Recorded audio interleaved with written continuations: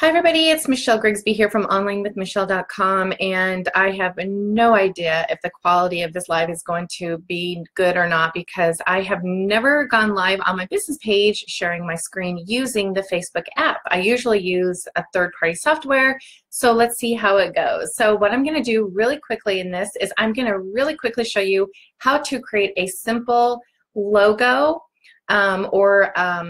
or just kind of a watermark so that you, and then I'm going to do a separate tutorial on how to add it to like an image to, put your watermark on an image. So a watermark is, whenever you go to, let me show you like my fan page here. When you go to, like when you look at images and you see, a website or something in the bottom corner. For instance, let me show you one that's on my fan page that I just posted today, just to give you an idea. Let me go to my fan page right there. And let's see, I posted a Zig Ziglar quote, and I got it from his page. And so it's got his watermark on it.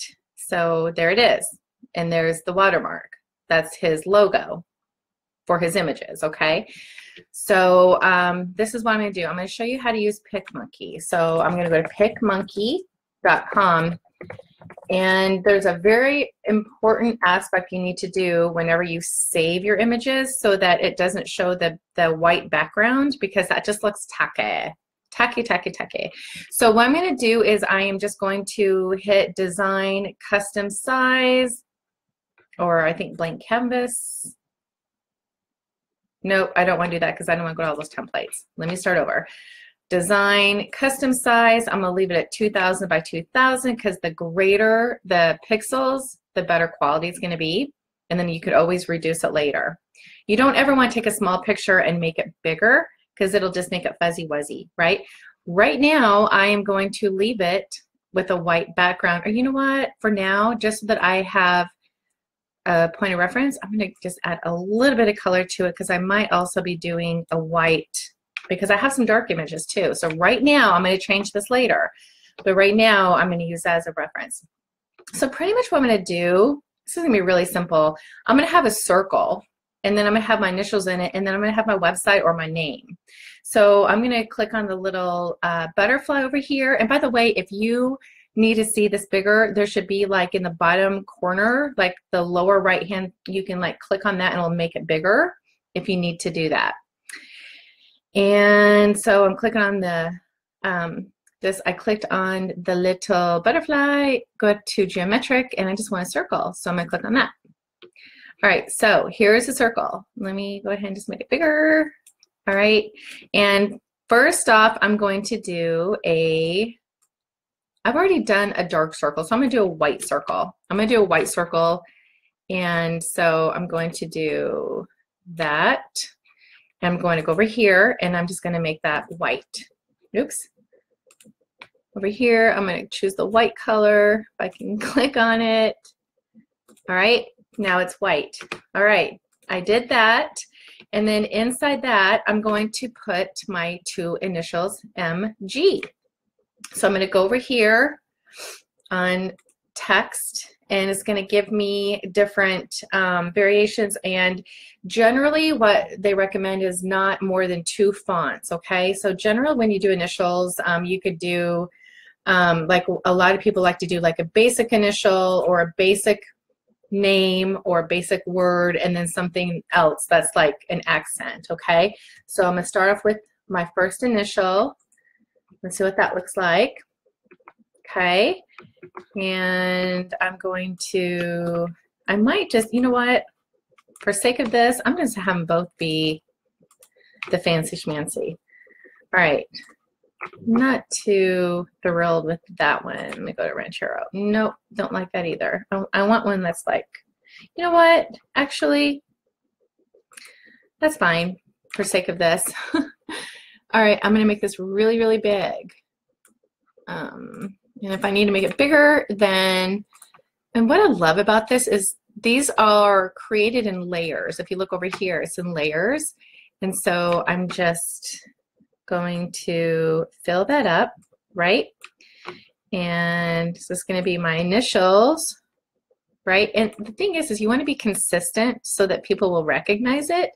So I have used this font before, and then I'm going to go to my color history. This is a little, ColorZilla is an awesome extension for Chrome. And I'm going to go to my history and pick my purple color that I use for my brand, copy that, go back to this, change the color, hit enter, and it's purple. Okay, so I've got my initials on a white circle in the background, and then I'm going to want to put my name.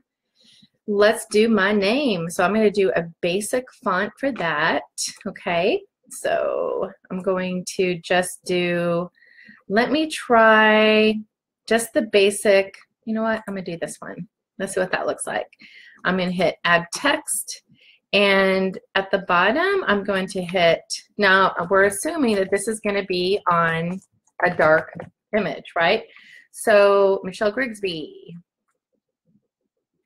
Okay, now check this out. Now I'm going to take that and I'm going to change the color to my purple. All right, and there it is.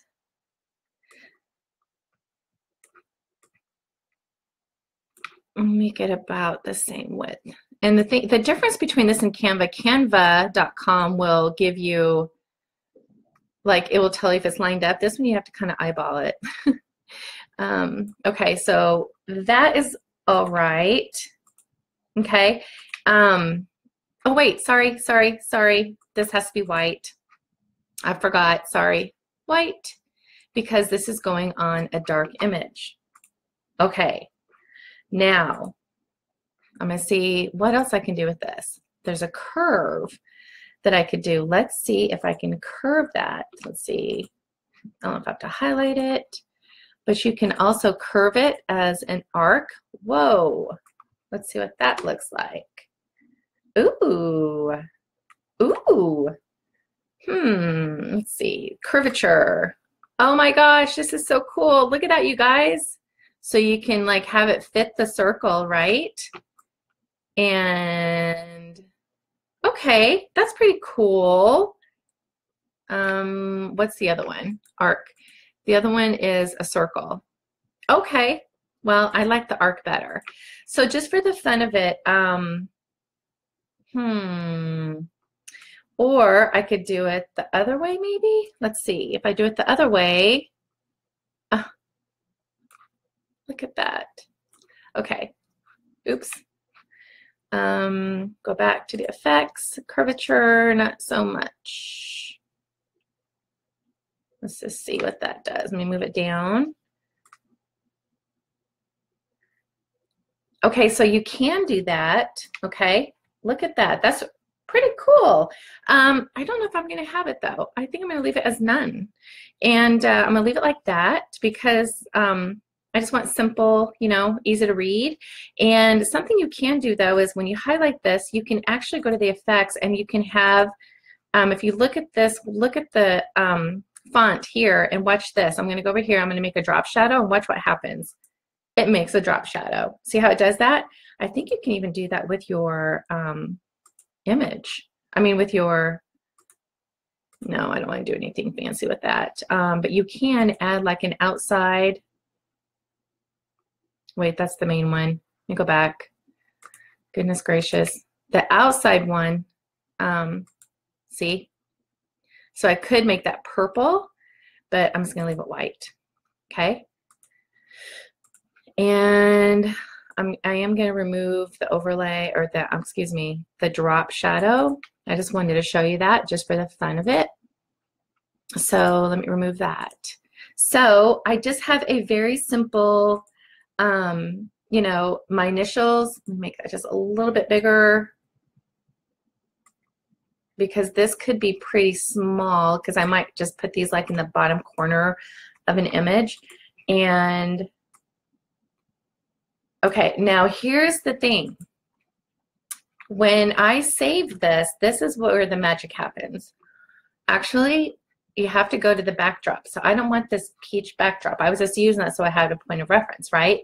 But in order to have this image, when I paste this image, or when I put this image, this logo on top of an image that's already created, I don't want it to have the white background or this peach background, okay?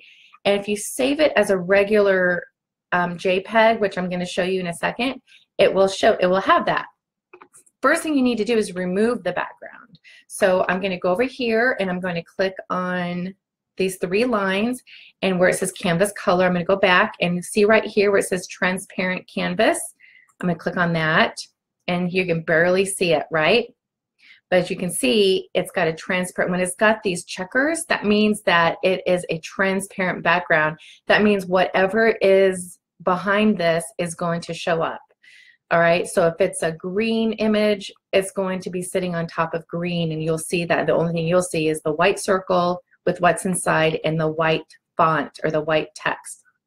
And that's what I want. I want to save this as a transparent image. So I'm going to click apply, and then I'm going to click export. And when I click export, I am going to, oh please don't be a delay. Let me do it again. Export.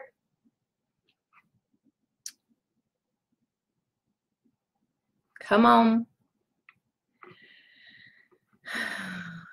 This is the fun part. I'm on my Wi-Fi, so hopefully it's going to work. All right, having trouble exporting your photo? Download it. What does that do? Oh, I'm scared to do that.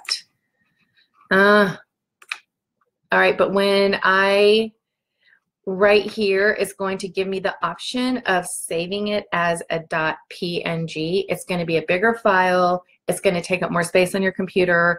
But what I'm going to do is I'm actually going to upload it to my Dropbox account, which is a cloud. It's not on my computer. After I've, let's see. What a pain in the Rumpelstiltskin. So that is how you do it, guys. But the key that I wanted to show you was I wanted to show you that it was, I want to make sure. Oh, hey, Chris. Yeah, Chris says I use Canva primarily, but I've always wanted to try Picmonkey too. That's awesome. Yeah, see, I think with the Canva, you actually have to use, you have to be a paid member, I believe, to download a transparent background or to get a transparent background. But on Picmonkey, you don't have to. So, and the software I'm using is for this is actually called BeLive.tv, BeLiv like Victor E.tv. And by the way, if you're not in my private group, Chris, request to join. Just go to socialmediatipswithmichelle.com. It'll take you to my private group. It's free, and I'll be able to give you access to all those resources. So yeah. All right. So export. Let me go back again. All right. But the key is, and I wanted to show it to you, is it will ask you if you want to save it as a .jpg, and it has different levels. Like if you do the lowest quality, then it's going to be not as crisp and clear. And you want to save it as a .png, which means it's transparent. It's got the transparent background, okay? So it's not saving it now. Maybe it's because I'm also recording my screen for a tutorial. So I will definitely edit this. And once I'm done going live, I'll make sure that I save it, and then I'll be uploading this on my blog. But I thought since I'm doing this, I might as well go live on my fan page and show you just live, right? So if there was going to be any issues, you guys are going to witness it. So, okay, so that is how you create, a logo. Just a really simple logo, okay? And then of course, when you are going to have a white image or a light colored image, you just want to take these colors and just make this dark instead of a white or whatever. If you've got some branding colors, like I would make this purple, and I would make the initials, I would make those white, and then I would make my name purple, and then still keep a transparent background. And then in the next live I'm going to do, which I might do just shortly, just because I'm doing it, so I might as well go live and show you. I'll show you how to actually add that to an image both on your phone and on your PC. Okay, so with that, I will let you guys go. Thanks a lot, and if you got value, let me know. Thank you so much, Chris. I appreciate you. All right, here we go. I'm going to end it. See you.